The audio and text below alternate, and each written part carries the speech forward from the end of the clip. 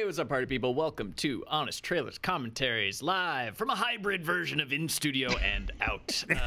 We are in studio, but the lights aren't working. Oh, the lights are not working. These are just like the house lights. I don't know. Yeah, I don't know. These are like if we were in the room but we weren't filming anything. These are the lights that we. You know what? I sat in traffic to get here, so damn it, we're going to use the studio. Danielle wisely stayed home. Hello, Danielle. How's it going? Hey, hi, doing good.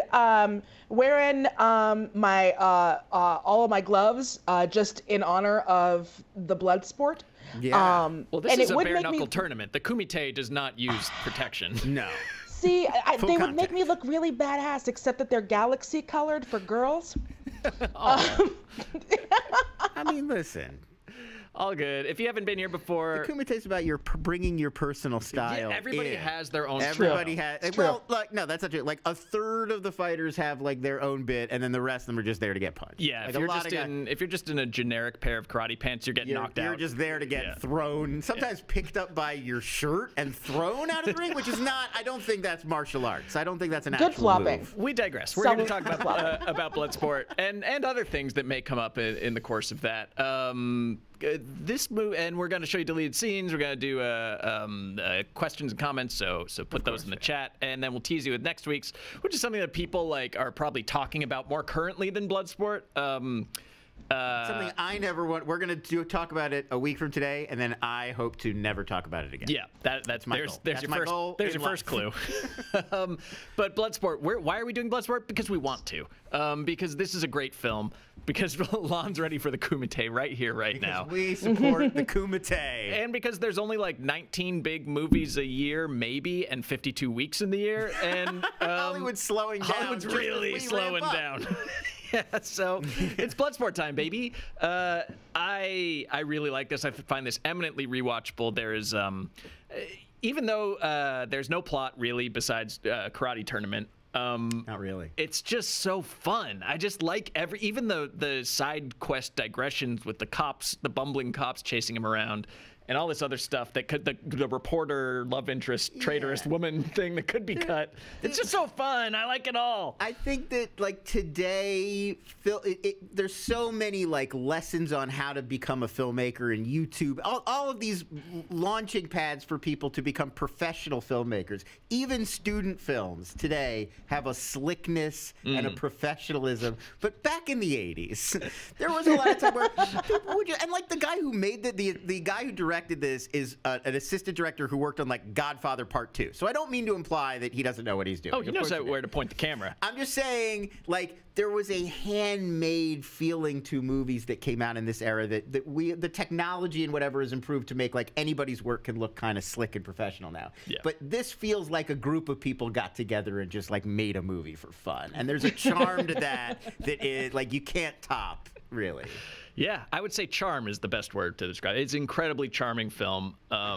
And I saw this as like, I don't know, probably middle school or something. And like just there is a coolness to it of like, wow, they got all the best martial artists from all the different countries and they all have their own kind of martial arts. That's so cool. That is why the UFC exists, was to figure out like do a real life Kumite. Turns out it's not cool. And 75% of them don't work at all. But this movie imagines, what if it did? What if it was cool? I also feel like this like inspired. I know like Van Damme's in the movie that they made out of the video game Street Fighter. Yeah. But like the video game Street Fighter and our conception in the 90s of what a martial arts tournament even was, to me is all rooted in this. Yeah. This was my first vision of what martial arts was. And Mortal Kombat was going to be a Bloodsport game. Exactly. So there you go.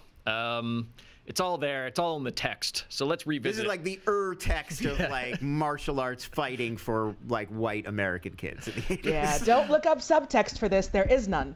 No, it's super text. It's amazing. That's what's gorgeous about it. Yeah, it's amazing that they have subplots, but they don't really work or go anywhere. They're just there because you got to have a subplot. It's a movie. They get everything out of the way in one 11-minute long flashback. Like, well, let's watch Honest Trailer together. Let's swept away in it. Yeah, Kumite. Kumite. Kumite.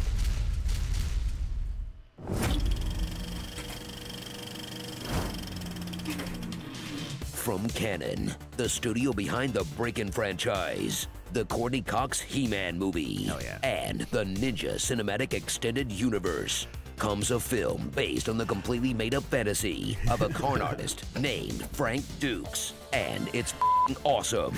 This is exactly how I lie about myself, too. Pause on that, on those stats. Love it. Love it. I love this. I mean, how would you know this? Who would keep these records? Yeah, well, like 72 miles per hour. Like, what are they? They got the little speed trap gun by the side of the ring, and they're measuring. The funny thing is, like, he knew that obviously somebody could probably kick that fast or faster in the world, so he had to add the caveat with a knockout, like in a sanctioned bout, because surely somebody can kick that fast, but no, with a knockout. It's so great. Before the internet, you could really just lie. Yes, this is a great pre-internet liar, Frank Dukes. And then I love consecutive knockouts in a single tournament. If there's 56 rounds in a tournament, that must include everybody on Earth, I think. If you have a 52-person bracket. He made it to the Elite 800, which was really impressive. It was very good. Yeah, if somebody does the math on that, I think that's like more atoms in the universe if there's a 56 round. Like, because the Final Four, like the March Madness starts with like 94, and that's the Final 4K. And they have to win like 8 games in a row. So if you have to win 56 martial arts knockout tournaments, I think it's amazing. None of it really holds. It doesn't really make a lot of sense. None of the math works out, and yet he got away with it for like decades until the LA Times finally like busted. It was like, well, I read none of this really makes sense. 6th grade. I read Frank Dukes' autobiography. Yeah. I didn't know at the time that he was a liar. Oh, The Secret Man is it was called The Secret Man by Frank Dukes. And this is something that I need to find again and dig up. Because this is talk about an text for me. It was like, okay, this is what I want to do. I want to become a ninja. Yeah. I want to become ninja. Join the CIA. Yes. And the thing that really put some stuff in my brain is that he tells a story about how he seduced a woman on a mission by setting off the sprinklers, the fire sprinklers that that made her shirt so wet that he could rip it off more easily. Sure, yeah. Don't try that, if anybody watching. Just like that, that's just a Frank Dukes move. You can't do that. No, only Frank Dukes. That's exclusively Frank Dukes. That's like the sexual dim mock technique. The sexual dim mock, yeah. That's breaking only the bottom break.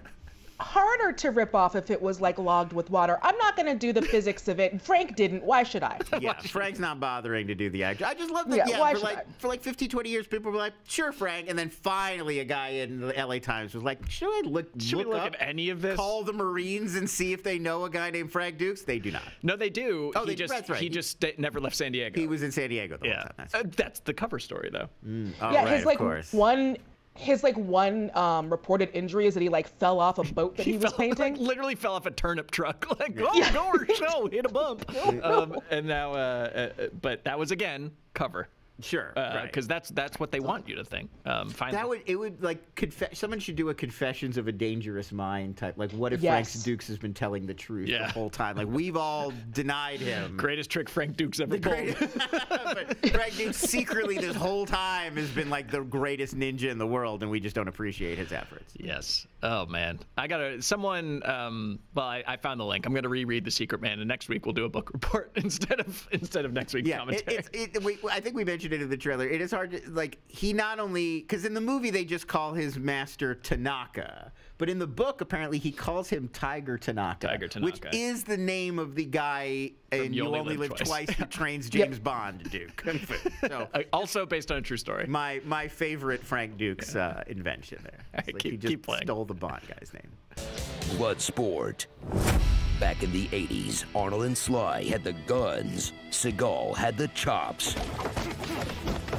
But only Jean-Claude Van Damme had the cakes. Suit up for what may not be his first credited role. But it's the first time he'll play a martial arts master from America? You're not even trying to understand what this means to us, are you? With the loosest hamstrings in the West. That hurts me just looking at it. Great for rocking the splits, bad for keeping the beat. Journey to Hong Kong, home of the top secret underground. Let's talk underground. about just JCVD in general, and I think he's held up remarkably well, save for maybe like Schwarzenegger and Stallone, but like compared to Seagal, Sure. Well, I don't want to throw Dolph is amazing. Like, but Who doesn't love both JCVD and Dolph are in those that Universal Soldier direct-to-video sequels, which are amazing, by the way. The last two Universal Soldier DTV sequels that they did, they brought back Van Damme and Dolph Lundgren. Scott Adkins, this guy who's going to be in John Wick 4, he's in them. Yeah. Amazingly good. Day of Reckoning is crazy. The last one they did. Nice. It's John Hyams, Peter Hyams' kid, directed them. Okay. Anyway, check those out. But I certainly put him above, like a Chuck Norris. Yeah, well, because he always had he's got a little bit more of a sense of humor about himself and a little bit more, I think, like self-awareness about his place in the filmmaking world than like a Seagal or a Chuck Norris, you know? Like, I feel like he can do stuff like a JCVD that sort of sends up his image, or even Expendables where he's Jean Villain character. Like, I think he could be fun in a role like that, and you can count on him to do, like, you know, he's got a little bit of comic chops. Yes. Yeah, definitely. Yeah. And the splits are great, and I mean, what a physical specimen in late '80s. I mean, in this Jean-Claude movie, Van Damme. come on, insane. I mean, and like less overtly roided out than the other ones. I'm sure it was the '80s. There was some stuff going on, but it looks like a guy who trains all day. He looked like a guy that trains all day and could do martial arts. You believe he's like doing the splits on top of a skyscraper in downtown Hong Kong. Whereas rewatching Under Siege, even peak Seagal looks ridiculous. He's just they often do the chest up shot for Seagal where he can do a lot of this, but you don't see the body moving, so it's just his hands moving fast. So there's a lot of that. Yeah. Props to Jean-Claude. And this set the template for all of his characters. The Quest is amazing. I recommend everyone go see The Quest. Kickboxer, a great dance scene, of course. Sure. And I mean, this to me is I mean, Lionheart's got some fun stuff, and Double Team. Yeah, Double Team is amazing. Double Team's amazing. Double Impact. Rodman. I was thinking of Double Impact, where he plays the dual role. Both sensational. Track them both down. Yeah. Saw them both in theaters. Yes, I did. Yeah. What's the one? Oh, what's the one with Natasha Henstridge, Maximum Risk, that he did with Ringo Lamb? That one's pretty fun too. Oh, all right. My JCVD watch list. And one more, Sudden Impact, the one where Powers Booth is the vice president who gets taken hostage at the hockey arena. I believe it's the Pittsburgh Penguins arena. That's that movie. That's JCVD. They remade that recently. It's Die Hard in a hockey arena. Yeah. Which is different. Yeah, they remade that with Michael J. White. And okay, great. Yes, they did. Or it's a sequel, I think. It's not even a remake. It's like Sudden Impact 2 or something. Anyway, the fact that there's no reboot or sequel to Bloodsport is like good, but also like, why didn't they? Or why haven't they? Is it the Frank Dukes thing? Like, if you were remaking this, you'd have to pay Frank Dukes again for his life story, and the fact that he's just like a blatant fraud is I think legally if he's still alive, they should just do it like what's that very meta show? Well, that's what I'm saying. They should do it like Confessions of a Dangerous Mind. Yeah. You know. All right, we've cracked it. Okay, keep going. What show were you thinking of? I didn't mean to interrupt. What's the one with that guy who's a liar? It's like Paul T. Goldman. Yes. Perfect. Yeah. That's exactly. That is exactly how you should do the. That's not what the show. What's the show called? Paul T. Goldman. It's called Paul. Paul T. Goldman. It's on Peacock. It's incredible. Really good show. Okay, keep going. Fighting tournament known as the Kumite. Tomorrow, we leave for the Kumite. I heard you get killed at that Kumite. Like I said, a top secret. You two are here for the Kumite, aren't you? Why is it no one will talk about the Kumite? And you can see me fight at the Kumite. I'm here too for the Kumite. A top secret underground. This is the biggest Kumite ever. We all know that the Kumite is happening here in Hong Kong. Kumite Express leaves in 5 minutes. A top secret underground. Someday, I'll fight in the Kumite and make my father proud. Okay, forget it. A well-known fighting tournament with its own event staff, flag team, and co-sponsors. International Fighting Arts Association as co-sponsor. There, he'll have to navigate a single sketchy alleyway. Evade police more easy to fool than an enter your birthday pop-up.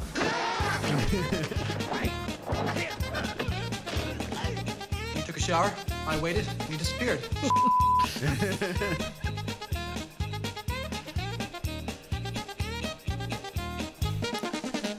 I love this this side plot. And fighting up reverse. Because like the fiction that Frank Dukes is asking you to believe is that he's so valuable to the United States military that they will like spare no expense if he's missing. They will send a team to like where they will, co-opt the Hong Kong government, and they will move hell or high water to bring this man back to San Diego because he's that valuable. Yeah, it's Forrest Whitaker, and then some like a character actor I don't recognize, but they give the old guy this incredible beat where he just has to do that like, if something were to happen to Frank Dukes.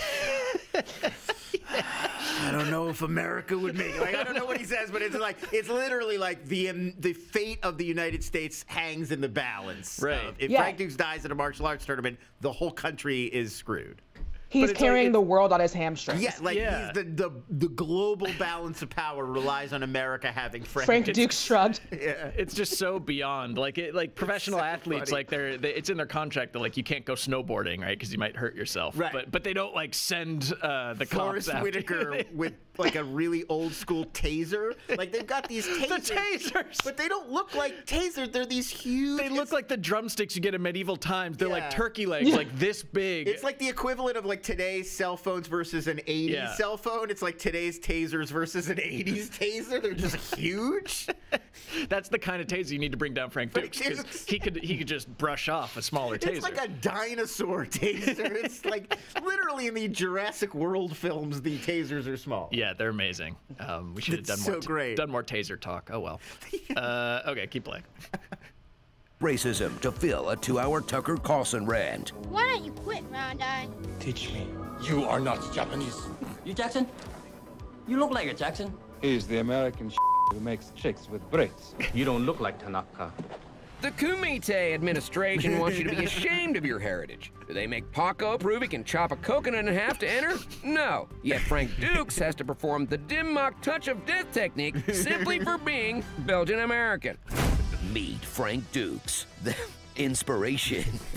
The true events of this film. Sure, the real Frank's military record shows he never left San Diego. He claims he sold his Kumite trophy sword to pirates and no record. That's one of my favorite Frank Dukes lies. Is they're like, well, Frank, okay, if you went to the Kumite and they awarded you the sword for winning. We all see the grand prize is a katana. Yeah, where's the sword? Here's the thing about the sword. So he went to rescue a group of children who had been kidnapped by pirates. As one does. As one does. And the pirates had somehow, cornered him or turned the tables where he was able to sell the sword. A parlay. A parlay, if you will. For those familiar with the world of piracy. To rescue the children. He successfully brokered the sword for child deal. Yeah, sure. And he says that he maintains to this day the children maintain an ironclad loyalty to Frank Dukes. That's right. He's got this army of kids. He has an army of rescued pirate children that would kill on his behalf. So he could send them out on missions for him on his behalf. Yeah. Yes. So that's great. And there's no girls allowed. And if Tink starts feeling tired, you have to remember to clap. There you go. All right, keep going. Captain Phillips, also based on Frank Dukes. Of his sensei can be found, but he happens to have the same name as a James Bond character. The ninjas were the James Bonds of Japan. Oh, okay. But that's just his CIA cover story. As we learn about his life in an 11-minute long flashback/training montage, that Frank wasn't always a hitman ninja who secretly won the Medal of Honor. He was once an extremely slow boy who got beat up by children. Love that kid so much. Yeah. And was too dumb to know the San Francisco Giants and New York Giants were different teams. Go sports. However, under the highly erotic tutelage of the Tanakas, he'll transform into a shredded kicking machine to honor his master or avenge the dude he just met. Whatever. Frank is just here to kick some ribs and bust some nuts. How is that a legal move? Along for the ride are unforgettable side characters like Janice, the love interest and traitor. Because when you only have one woman in your movie, they have to play both. Yeah, Ray. This you were saying is a recurring character in a lot of Jean-Claude Van Damme's, well, just action movies in general. It's the reporter, female reporter. There's like a lot of female reporter, but then there's also like she fulfills like 3 different roles in this movie because at first she's like I want to know more about this kumite. Tell me about Get me into the kumite. And then as soon as she finds out about it, she's like, you should never do the kumite again. This is dangerous and you're going to get because hurt. she falls in love. Right. She I'm lets in her love with you and you can't ruin our love with the kumite. And then at the end, she's the traitor who goes to the government and reveals the kumite. Yeah. Again, one woman.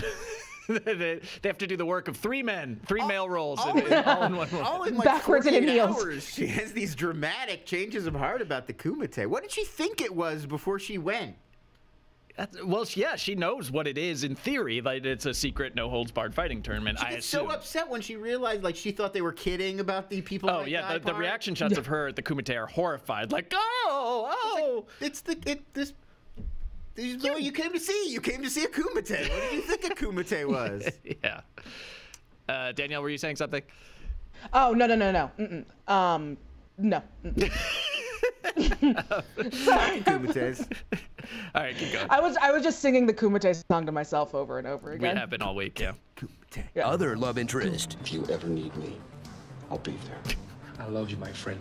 And waiting at the end of it all is legendary villain Chong Li, a fighter who already has his try again pose ready for his Street Fighter character, who's so evil he tastes his own blood. Ah, yes, still evil. Good. Haunts Frank's nightmares like a raptor on an airplane.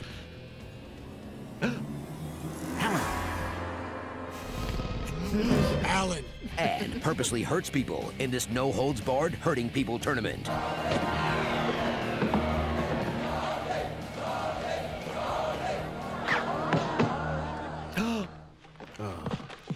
Wait, what's the matter, Kumite crowd? Do you like murder or not? Between Murder 1 and Murder 2. No, yeah. Murder 1, they're going crazy. They love it. Oh, Chong Li's back. Can't get enough of murder. We're here to see the murder fight. He gave us exactly what we wanted. What changed? The whole pitch for the kumite is like, you might die. In full contact. We don't stop the fight before people die.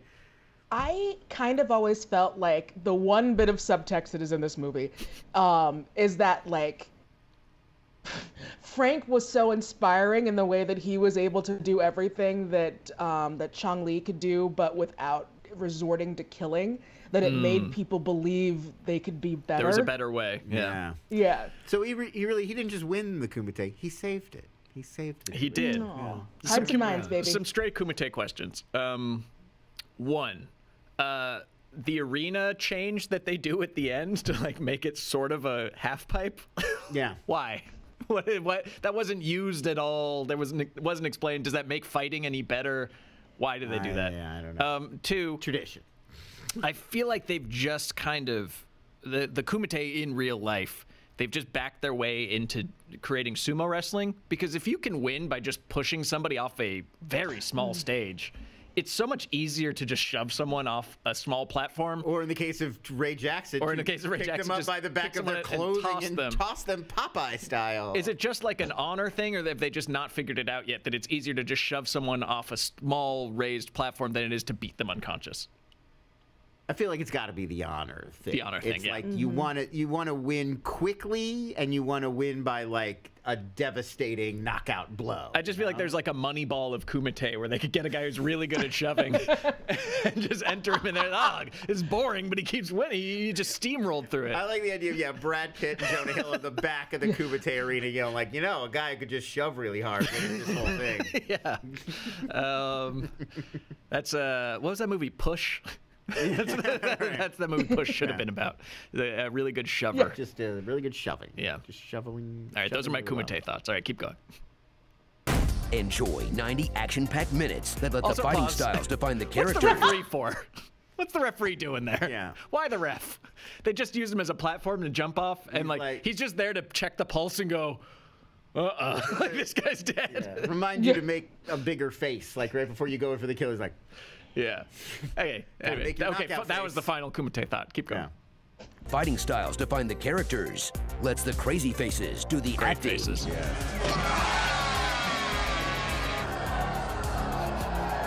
And let's the sweet, sweet music set the mood. Such a good soundtrack. Because the last thing you want out of this film are when they let the words tell the story. Well, I'm just trying to be the best I can be. Not just for me, for Tanaka and my Shidoshi too. Go right ahead! I just hope you don't end up like Jackson or worse. So slip into a comfortable pair of karate pants and rewatch the most influential film ever made that's responsible for those early years of UFC before he realized martial arts don't work, inspired the entire Mortal Kombat franchise when the rights to Jean-Claude's likeness fell through, and fueled an American president's rise to power. Mr. Trump, I may not share your politics, but I salute your commitment to making people watch Bloodsport and fast-forwarding through the talking parts. Pause. I recommend everybody read that oral history of So Donald good. Trump's obsession with Bloodsport. Yeah, he makes people watch the movie on VHS and fast forwards through the talking parts, which are great too. Yes, I will say potentially overblown. We have a few individual anecdotes of Trump putting on Bloodsport, sometimes turning off other movies that did not interest him in favor of Bloodsport, and then skipping ahead to the fighting parts. But we don't really have. I don't think we can say for sure that it's his favorite movie. Oh, come on. That's a common claim on the internet. Come on. We have evidence that President Trump, former President Trump, big fan of Bloodsport. Yeah. We can say that with confidence. What would he like better? I open that to you, commenters. Well, What would he there's like also more than that Bloodsport? great Errol Morris clip of him talking about Citizen Kane. Clearly not his favorite movie. Not his favorite movie, but highly recommended also. Yeah. I can't imagine a better fit for what his favorite movie would be, so let us know if you can beat that. It feels right. Yeah. Yeah. All right, let's Feels wrap like a this up. roadmap. Yeah. Hey, Kumite, USA, Kumite. Starring Damn Yankee, Yeet Fighter, Undercover Bother, Ghost Dog Origins, Sword Art Offline, Apex Predator, Blanca, and these guys with one or two small moments, but boy do they make them count. Mop Guy finding a gold tooth. Whoa. Oh, real gold. Multiple threatening hand gestures guy. Why is he so shaky? Intimidating. Yeah, it is pretty scary. Alleyway laughing guy. That's the most baffling moment in the Kid whole cheering on movie. some bullies in a Bartles and James wine cooler shirt. And OK USA guy. Okay, USA. So good.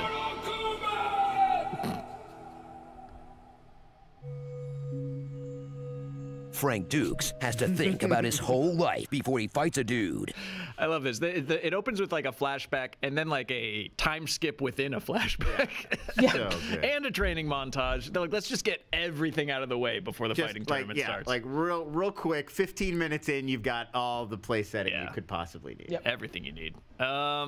Thank you all for watching. Thanks for sticking with us through Bloodsport. I know it's not the most SEO-friendly movie, but sometimes you gotta do the ones that we want so we can get to the ones that I guess you want next Kang's week. not in this. How does this connect to Kang? How does- Where does Kang? yeah, What, is this where's- phase 5 or 6?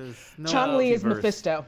I will also complain about YouTube and SEO and analytics from last week when we posted the Titanic one and it was off to an amazing, like, you know, super good start, and then we got flagged for inappropriate content because we put the Rose reclining nude in the thumbnail. But we didn't show any. No, we didn't show goodies. anything. No goods were shown. Yeah. But we got flagged for inappropriate content because of that last week, which is very annoying, YouTube. I really, come on. You just have to think about all the disgraceful, horrible things that go up on YouTube. That Yeah. are all fine, but a tasteful woman from this part up is no good. Ridiculous. So I Kate guess Winslet's collarbone. Kate is no Winslet's good? covered up decolletage flagged the YouTube scolds, the YouTube Yeah. woke scolds that won't Right. let us put that up there. So, oh well, lesson learned, I guess. Hour-long misogynist rants, great. Oh yeah, Throw 'em up. oh, We'll yeah. recommend them. Yeah, Put 'em top, up. top G. Adam. But so yeah, we'll address that going forward. No more fun in the thumbnail. Everybody's gonna be dressed like Goody Proctor. Frocks from head to toe. Do you have any outtakes for this one? I think we might have a few alternate starrings. Starring the Dukes of Hazzard, more rehearsal soldier, nerds, Action Jackson, Jack Blackout, Super Trash Brothers, Lois Lane, Brawl Guerrera, Chong Li wins, Train Man, Senpai Noticed Me, You are not Japanese. Neither are you, Roy Chow. Hot Shots, Park Dukes. Stretch me if you can. Bushido. American Ninja Warrior. Fight Club. Wow, a lot of these. Oh, I'm gonna kumite. That's the best. How do we not use that one? I gotta keep it PG-13 now, I guess. We'll get flagged. YouTube's gonna flag us. But I think that they actually the AI or whatever stops watching after like 18 seconds or something like that. if they don't swear in the first like 15, 20 seconds, I think you're good. Like so, good. All right, we'll make next week's trailer. Oh shit, I'm gonna kumite. That's so, come on. Yeah, that's really good. Sometimes you think of a good one. Yeah.